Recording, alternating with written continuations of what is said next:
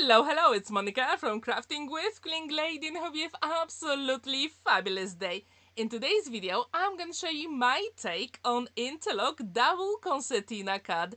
If you like it, I really hope you'll feel inspired and craft along with me. For today's project, I'm going to use a free gift from Creative Stamping Magazine issue 120. In the magazine, on page number 11, you can find one of my cards. If you want to know how to create this one, the link is at the top right corner. The magazine comes with beautiful stamp set collection all about Frida Kahlo. Also, there are some sentiments included that you can use for a variety of projects. And when I saw this magazine, I thought I really need to create something beautiful. In the magazine, there was one image that I was inspired by, and this is so beautiful and colorful. And when I saw it, I thought, let's get all the paints out, paintbrush, and let's create some backgrounds. So here I've got 3 panels measuring 4.5 by 6.5 inches, and I've got my Pebeo acrylic paints. So here they are on the right hand side. I'm going to use my paintbrush, a little bit of water, and let's get painting. Let's get creative and actually create, let's say, an art piece, because that's what's really about. Frida Kahlo was an amazing artist, and if you've never heard of it, please check her out. She was absolutely amazing. Her paintings were so beautiful, and she painted quite unusual paintings. She was a surrealist, and that is one of my favorite art styles. Impressionism is one of the other art styles that I really like. So I thought, can I actually put them together to create a card? So that was the thought behind this card. If you've never ever used any paints to create your cards, I really hope you'll give it a go. It was so much fun to create, and actually seeing all those rainbow colors here put a massive smile on my face. So if you've never ever created a background panel like this, I do encourage you to give it a go. As you can see, I started with some beautiful purples, blues, greens, yellows, a little bit of red, and then pink. I think that really makes this card stand out a lot. If you're interested in any of the products I used in today's video, you can check the description down below, because I left the links to all the Pebeo paints and also all the other products I use. As you can see, these comes together really quickly, but to be honest, this video is sped up a little bit. So in the end, the whole card took me over 2 hours. But you don't need to create your own background panels. You can use any design papers that you've got in your stash. Here, you need 5 panels measuring 4.5 by 6.5 inches with your beautiful backgrounds, because later on we're going to have black card measuring 6 3/4 by 4 3/4, and that will give us the beautiful border and contrast, because that's what we need in our beautiful project. And this card was also inspired by some Calcott, and I will link her video in the description down below. I always wanted to create Inter-Lock Double Concertina Card, but I was never ever brave enough. But this magazine really pushed me, and I wanted to try something new. That's why I decided to go with that style, but also to take all the paints out and get them on a piece of card, because I thought, why not? Let's use that time, because it is so therapeutic. And if you've never ever used any paints or maybe pencils to create your backgrounds, I do encourage you to do so. And if you want to create impressionistic card, the one I showed you at the very beginning, that is also featured in the magazine, I will leave the link at the end of this video. Recently, I've been very much into fancy fold cards. As you know, I also take part in Fancy Fold Card Challenge, and if you're interested in those, I left the link to our Facebook group and also the hashtag FFC Challenge 2023. So every single month is dedicated to a different card style.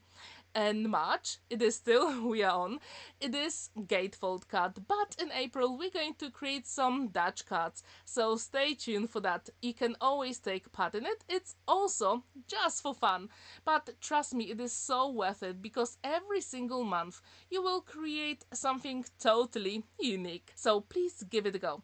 As you can see, our second panel is nearly ready. It will be time to create our third one, and then we have to create 2 more. more. And what's really good about this, every single panel will be totally different. So if you use any watercolors or even acrylic paints, trust me, it is worth the effort. If you want, you can also use some alcohol markers, like I did with my impressionistic card that was featured in Creative Stamping Magazine issue 120. I also wonder, who is your favorite artist of all? To be honest, this is such a tricky question for me, because it's like asking you, what's your favorite child? There is no good answer to that question. I have so many favorite artists, and actually Frida Kahlo is one of them. She was such an inspiring artist. If you don't know any of her paintings, please check her out. You won't be disappointed. She created so many beautiful surrealistic paintings, and I really like this style. If you know surrealism, Dali is my totally favorite one. At the moment, there is absolutely amazing exhibition in London called Frameless, where most of the famous paintings literally come to life, and you feel like you are inside of the painting and everything is happening around you. So if you've never ever been to interactive art exhibition, give it a go. It is so much fun, and I was so happy when I left Frameless, and I'm pretty sure I need to go again. If you're interested in that, I will leave the link in the description down below. It's very close to Marble Arch Station, so it's in the central London. As you can see, this panel comes together really quickly, because to be honest, whenever I created more panels, the quicker I became with painting all those small brush strokes. Super quick and easy. And what's really good, just have a piece of tissue paper on the side so you can dry your paintbrush. As you can see, I've got the pot with some water on the side as well, and it's always a good idea to dry your paintbrush first and then add a tiny bit of water. So now we have to create 2 more panels. I just couldn't resist, it was so much fun. And also I'm going to create 2 smaller panels that will go inside of our interlock panel later on. So you will see that in a couple of minutes. So I also wonder, what is your favorite color palette? Not only for card making, but in general. So what colors do you like to wear? What colors do you really like to look at? Please let me know in the comments down below. I think for me it is purple and blue combination. I really like those colors together, but to be honest, I also like purple and green as well. And when you add a little bit of white to it, I think this is the best color combo in the world. But if you do prefer maybe pastel colors or maybe vintage style, please let me know in the comments down below. As you can see, this is so amazing to work with. So I do encourage you, put some paints on the side.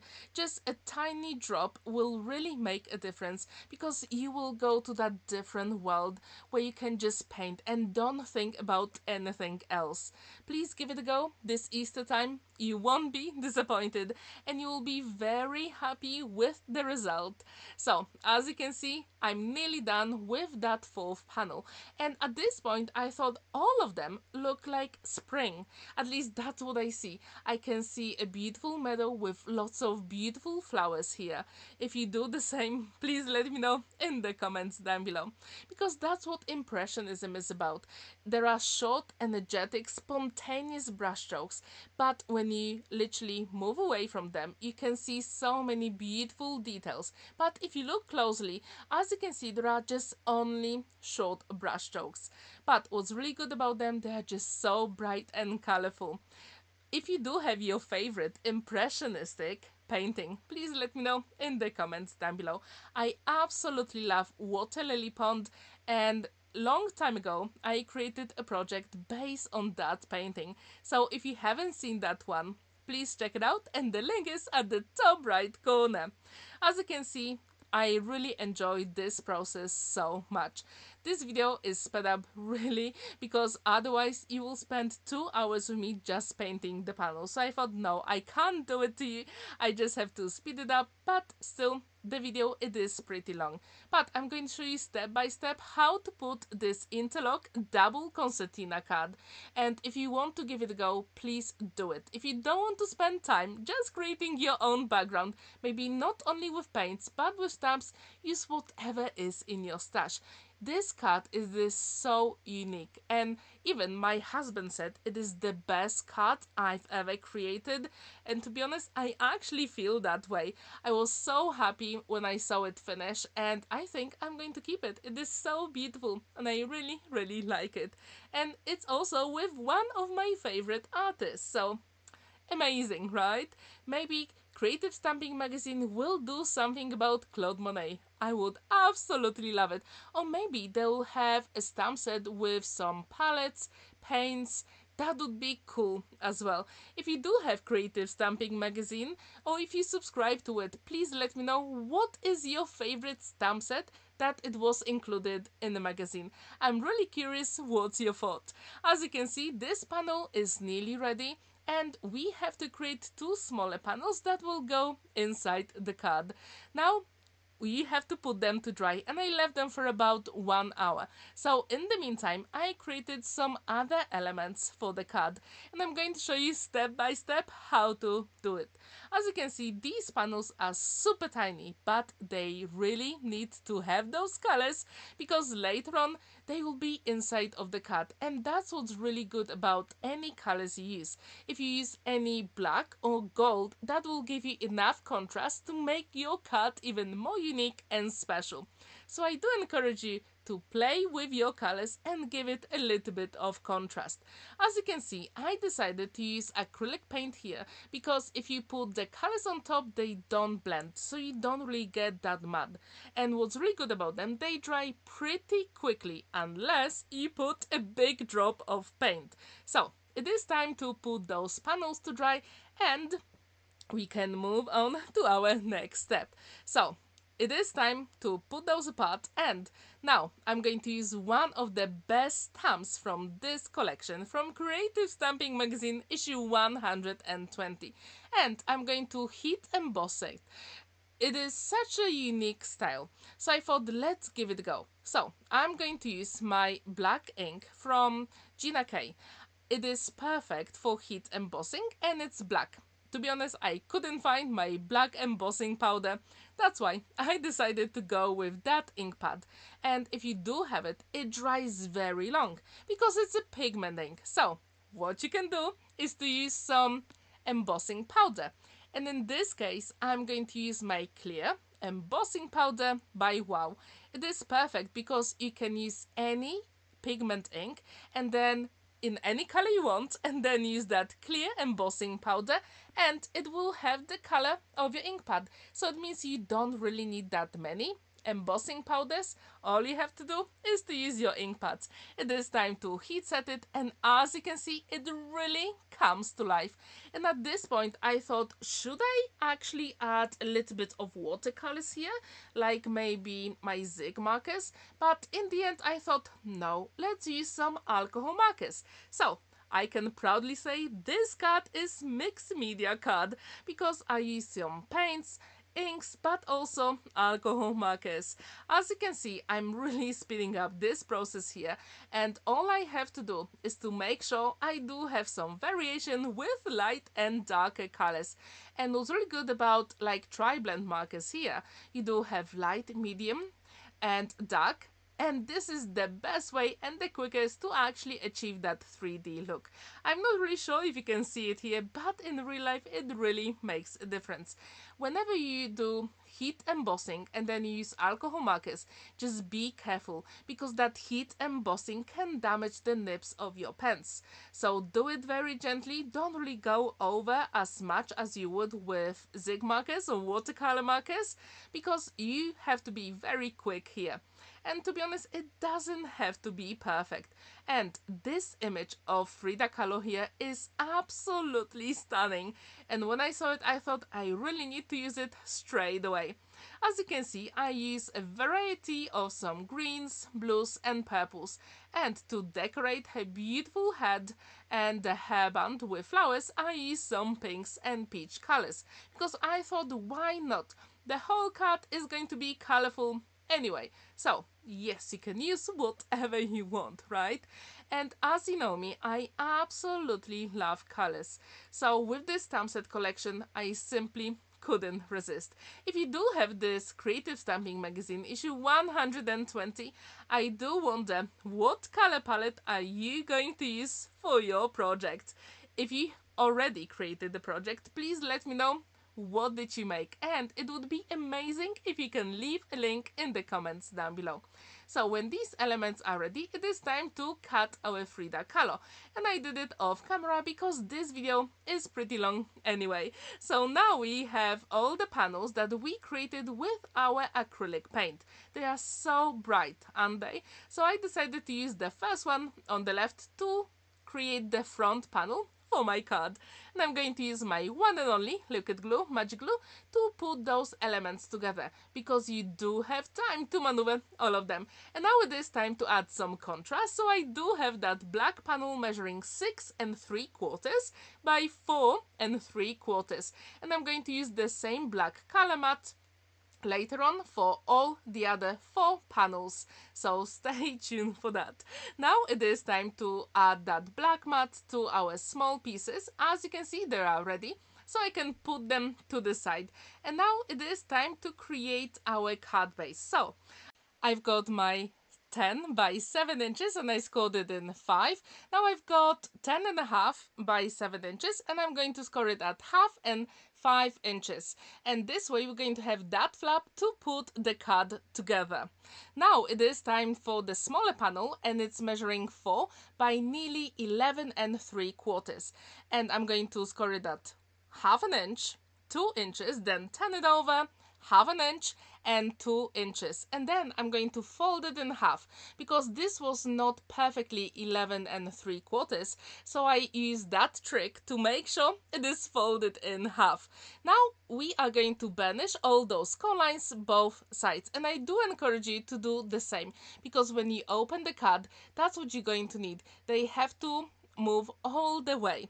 So when this is ready, it will be time to actually decorate our card, and I'm going to show you how to do it with no cutting dice, and this is very crucial. So I'm going to use my trimmer, and first I'm going to use my pencil and a ruler to draw a rectangle. So this rectangle has to be slightly bigger than the panel that will go inside. So the panel inside will be 4 inches tall. So this rectangle has to be at least 4 1/4 inch.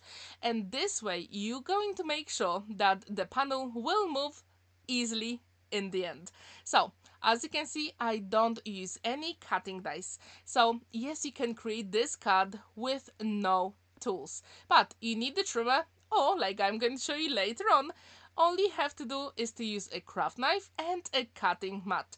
And this will work because now, when I've got my first panel ready, I can use it as a template.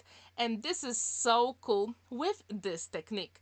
As you can see, the blade here in the trimmer, it is so cool because you can move it wherever you want and then trim all the elements. And it's always a good idea to have that panel here and check if the one inside will work. Now I'm going to use my pencil and I'm going to trace the rectangle here. And again, I'm going to cut it, but this time I'm going to use my craft knife and a cutting mat. And using my ruler, I'm just going to help myself. But if you use a craft knife, just be careful because you don't want to cut any of your fingers, right? But I'm very confident with it, so I don't really mind at all.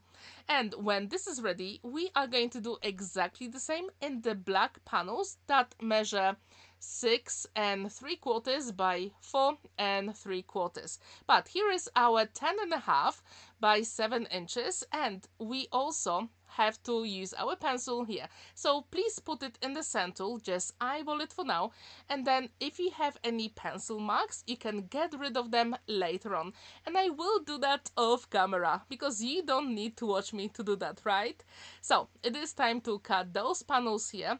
and it will be absolutely amazing if you do have some rectangle cutting dies. But if you don't know, if you don't have them, that is not a problem. As you can see, there is always a way, and we as crafters have so many amazing ideas, so yes, there is always a way. So when these elements are ready, we are going to use our templates to actually cut those rectangles inside one of the white panels. And the white panels are 300 GSM white multi-purpose card. And again, using my pencil and then my ruler and craft knife, super quick and easy. And the whole trick here is not to move the ruler, because we really need that straight cut here. So when this is ready, yes, we can start assembling all the elements together. And as you can see here, we've got that flap, so it will be helpful to put those elements together. But first we're going to cut that rectangle here. Have you ever created that Inter-Lock Double Concertina Card? If you haven't, I really hope you'll give it a go. As I told you, it was so much fun to create. Now, it is time to put the elements together. So, I'm going to use my one and only liquid glue, magic glue, because I do have time to maneuver the elements if I make a mistake. And at this point, if your rectangles are not exactly as they should be, you can use your craft knife again and your cutting mat. And if you can see any of the lines from other card, I do encourage you to do that before you put the inside panel. So yes, you can do that now. So as you can see, it is time to put those beautiful and colorful panels we created on black background. I think it really gives that nice contrast. So how often do you use black card in your card making? Please let me know in the comments down below. So when these are ready, we're going to put the two white panels together. As you can see, there is a flap on the left hand side, but first, as you can see, I do have some excess of the card, so I'm going to use my scissors. But you can use your craft knife as well, and that will be perfectly fine. And to be honest, no one will ever know that you made a mistake. So yes, we as crafters always find a way. Now, let's assemble the card, right? Because that's what we're going to do. So, one and only liquid glue, magic glue, because you do have time to maneuver the elements. And when this is ready, we are going to put the side panels here as well. As you can see, now it is time for the inside panel. So I'm starting with those colorful panels first, which were measuring 1 1/4 by 3 3/4, and that is the black mat, and the colorful one was 1 by 3.5. Now I've got some gold panels and small black panels, and this time I'm going to do some gold heat embossing, because I thought that will work so well with the gold panel for the inside, and I really wanted to have that contrast on my card. So as you can see, I use 3 stamps from that Frida Kahlo collection, and it is time to assemble them. So again, I'm going to use my one and only liquid glue, magic glue, but if you want, you can also use any double-sided tape, and that will be perfectly fine. If you're curious about that gold card I use, this one comes from Hobbycraft, and I really like it. It is so elegant, and it has some beautiful gold splashes, and it's just purely gorgeous. I absolutely love it. It's always a good idea to burnish your panels on the back as well. So it is time to put our colorful panels on the left and on the right, and it will be time to adhere our inside panel. As you can see, it's always a good idea to actually check if they fit, because that is your last time before you assemble the whole card together. So as you can see, I was lining that 2 inches score line with the black mat, and this is crucial because we want all those elements to actually fold flat. To be honest, the card won't be really flat because it will have some dimension inside, but do not worry, you can always use your envelope box to create a box with it, or you can hand deliver the card. But I think in this case I'm going to keep it. I really like it. How often do you keep the cards that you make? Please let me know in the comments down below. So it is time to put those panels here, and again I'm checking it has to touch the black mat here. It's very crucial because otherwise you won't be able to close it properly. It's always a good idea to hold it for a couple of seconds and make sure that the glue sets properly. And the cut is nearly done. All we have to do is to add the front panel. So if you remember our Frida we created, it is time to put her here. Off camera, I also gold heat embossed the sentiment, and in this case it says best wishes. I think it is so beautiful. Oh yes, birthday wishes. It is so beautiful and it matches the gold inside of the card. So the whole project is complete. So what do you think about this? Would you like to give it a go? I really hope you will. Please let me know if you like the colorful panels or maybe the gold and black. There is plenty of space to write your message inside, and now you can see the last time how the whole project looks like. So I really hope you enjoyed this video, and if you did, let me know in the comments down below. Thank you so much for watching and spending that time with me. Don't forget to like this video, give it a thumbs up and subscribe to my channel if you haven't already. And I'm going to see you in my next video very soon. Have a wonderful day and happy crafting! Bye!